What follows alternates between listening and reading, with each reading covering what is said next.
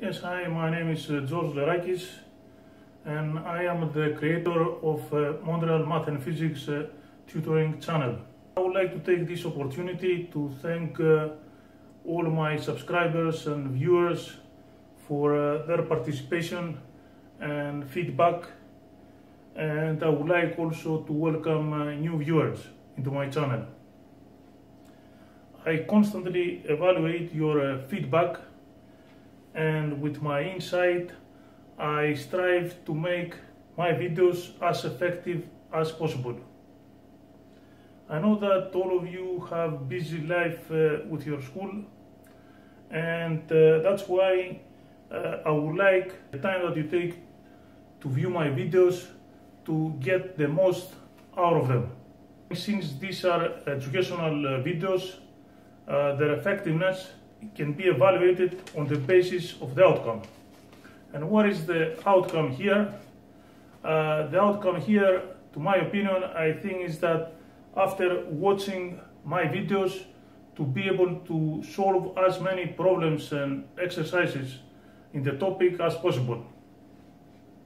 As a matter of fact, I'm aiming and hoping that after you view my videos, you will be able to do the more problems than if you have watched any other video on the internet in the same topic.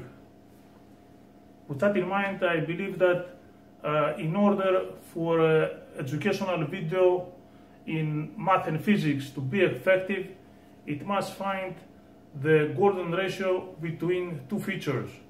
The first is it has to be understandable and easy to follow, and the second, it has to be as much informative as possible. With this in mind, I believe that an effective educational presentation in math and physics, it has to address three issues.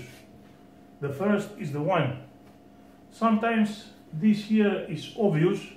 Let's say you have an example where somebody asks you to solve a system of equations using the elimination method. So in this case, you know what to do. But in the majority of the problems, and specifically when you have big tests, or even more importantly, when you have finals, where you are examining the material of the whole year, then you have to be able to identify what to use. So this here, the when, it will help you to find what to use when you have your exam. So let's say, for example, they ask you to find the integral of some function, because there are so many rules that you can use to find the integral of a function. You don't know what to use, but if you are familiar with this one here, you will be able to have some indications on what to use in order to do this integral. The second issue that an effective educational presentation should address is the how. How you will solve a problem in the topic. And here the approach has to be as general as possible.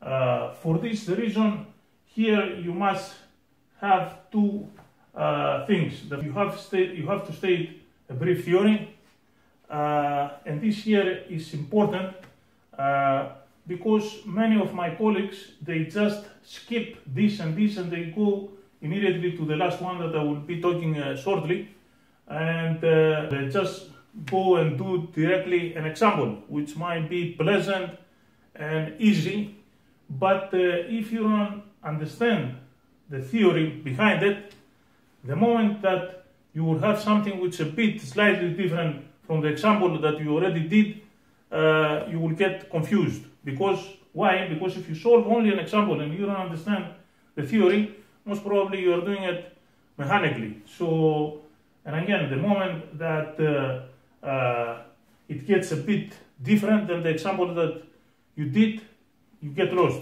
So that's why good educational video, it must state at least a brief theory. And the second part of the how is some points of clarification. I mean, besides the theory, sometimes we have to explain some points that they have to be clarified, and this they have to do with the method that you have to be using. Sometimes the one with the 2B, they are interchanged, but certainly you have to address both one and points of clarification. And finally, the third point is an illustrated example. So, it is an example that will employ all of what we said in 1 and 2. The courses that I will be presenting topics in are from elementary, high school up to first year university inclusive. So that in math includes arithmetic, developmental math, trigonometry, high school algebra, college algebra, single variable calculus, differential and integral calculus, both for science and engineering, and business and social science, linear algebra, and differential equations. And in physics, high school and calculus-based physics for college, and the courses, they will be mechanics, electricity and magnetism, optics and waves with modern physics. The topics that I will be choosing from these courses, they will be topics that I find that students have more hard time of doing it because they are confused on what to use and how to use it. And of course, if you like my way of explaining things, you have a question or problem, you can send it to me and I will upload the answer in my next video. Thank you for taking the time to view this video, and I hope you like my approach and be joining my channel. And bye for now.